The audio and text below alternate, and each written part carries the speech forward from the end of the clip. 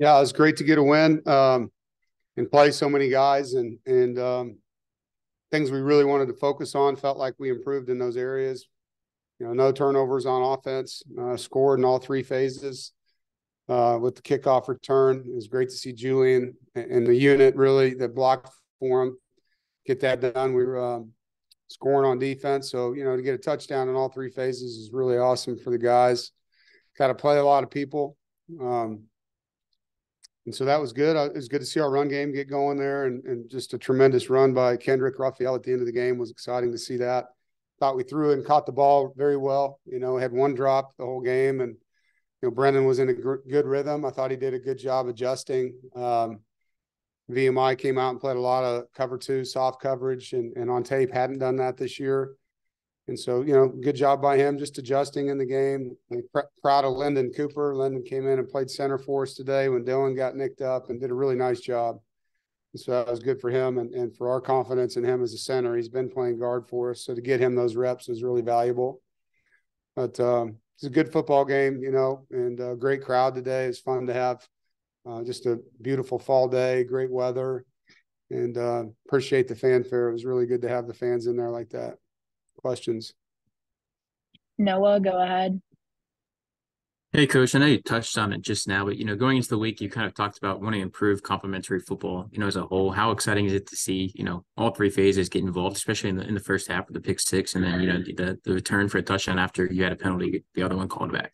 Yeah, it was great to see, and like I said, those are the things we impressed on them all week. I think we learned a tough lesson in the Notre Dame game, obviously, and thing you love about these guys, and they've been like that here for the last 3 years. They're very coachable. When they make mistakes, they listen, they take them to heart. They work really hard at improving, and they did that today. We did play complementary football. We got better in areas that we needed to get better quickly. Obviously, we have a short turnaround here, getting ready for conference play on a Friday. So, it's going to be the same approach. Just, excited about the improvement I saw on the field. And you have to play complementary football. I mean, you have to build off of each other's momentum and seize moments of opportunity in this sport. When you get field position, it's critical, especially now with fewer possessions. Those short fields, you've got to be able to take advantage of them. And defensively, when you have a long field, keeping it that way. And so I think our guys really did a good job of that today, and really proud of our kickoff return and punt return units. I think both of those units all year have been very valuable to us. And to take it one more step, to see a touchdown was huge. Ethan, go ahead. Yeah, Coach, I was actually going to ask about what you just mentioned there. Through 3 games, both Jalen and Julian have been super productive. When you're consistently winning the field position battle, thanks to their production, just how does that transform games like this and Notre Dame and UConn? Yeah, well, I mean, like I said, I think, statistics that are out there, the shorter the field, the more you score. And so your field position through your special teams is very, very important. Our return game has been a strength through 3 games, and you're seeing more and more confidence, I think, in Jalen Coit. In first game, I think he was just happy to catch the ball. It was first time doing that, and then he really performed well in tough conditions with Notre Dame in the rain. And it really, the guys, I think, in the room, when you're on a return unit as a blocker, you have a dangerous guy behind you that's willing, you're going to play a little different. And I think that, as you saw today, you're starting to see the guys play for each other in those units. And you'll see even more of that, I think, with Julian Gray. I mean, he's dynamic with the football, and his confidence is growing. Brian, go ahead. Hey, Coach, pretty big game from Robert Kennedy today, not just with the pick six, but he had 1.5 sacks as well. Just what was your impression of his performance today? Yeah, Robert's been a really good addition to our defense. He's very consistent, understands the defense. He's learned it really quickly. He's tough. He's a kid that can do a lot, play man-to-man, can play a deep half, can blitz, can fit in the box in the run game. He's got a high football IQ. And he has good ball skills, which you saw today. So we're very thankful that we have him here and excited, that he had that touchdown today. It was an awesome moment for him. Rob, go ahead. Dave, it seems like the approach defense is taking is to drop 7, drop 8. Do you feel like your guys are starting to sort that figure out? That the opposition is not wanting guys to get behind them, kind of figure out how to do the dink and dunk and move upfield? Well, we had to today. I mean, that was their MO. And as you saw with Brennan, he was very accurate.